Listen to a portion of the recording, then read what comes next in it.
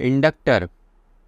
An inductor is a passive electronic component that stores energy in its magnetic field when electrical current flows through it. Here we can see this is the inductor. It is a passive electronic component. Now what is passive component? It cannot generate or it does not generate energy, but it can store energy in its magnetic field or in the form of magnetic field when electrical current flows through it. Here this is a typical inductor. This is the length of this inductor. These are the number of turns, which is represented by capital N. This is the cross-sectional area and this is core material. Here this is the symbol for inductor. Again, inductor is a passive component. It stores energy in the form of magnetic energy when electricity is applied to it. It opposes any sudden change in current flowing through it.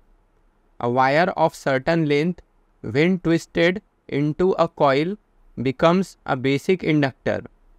The symbol for inductor is this. If current is made to pass through an inductor, an electromagnetic field is formed. A change in the magnitude of the current changes the electromagnetic field. Increase in current expands the fields and decrease in current reduces it. Therefore, a change in current produces change in the electromagnetic field, which induces a voltage across the coil according to Faraday's law of electromagnetic induction. That is, the voltage across the inductor is directly proportional to the time rate of change of current.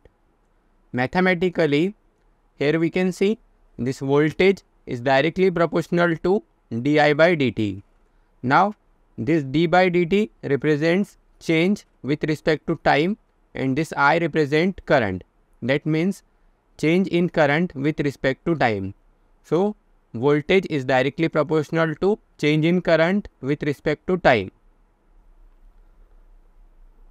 It is mathematically V is equal to, that is instantaneous voltage across the inductor is equal to L into di by dt.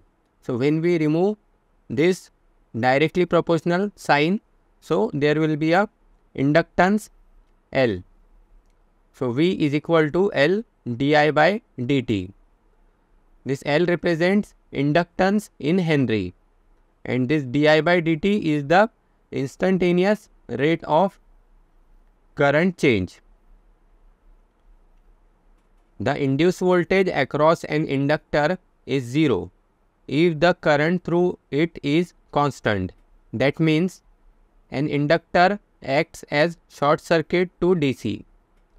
A small change in current within 0 time through an inductor gives an infinite voltage across the inductor, which is physically impossible. In a fixed inductor, the current cannot change abruptly. That is, the inductor opposes the sudden change in currents. The inductor can store finite amount of energy even if the voltage across the inductor is 0. A pure inductor never dissipates energy, only store it. That is why it is also called as non-dissipative passive element.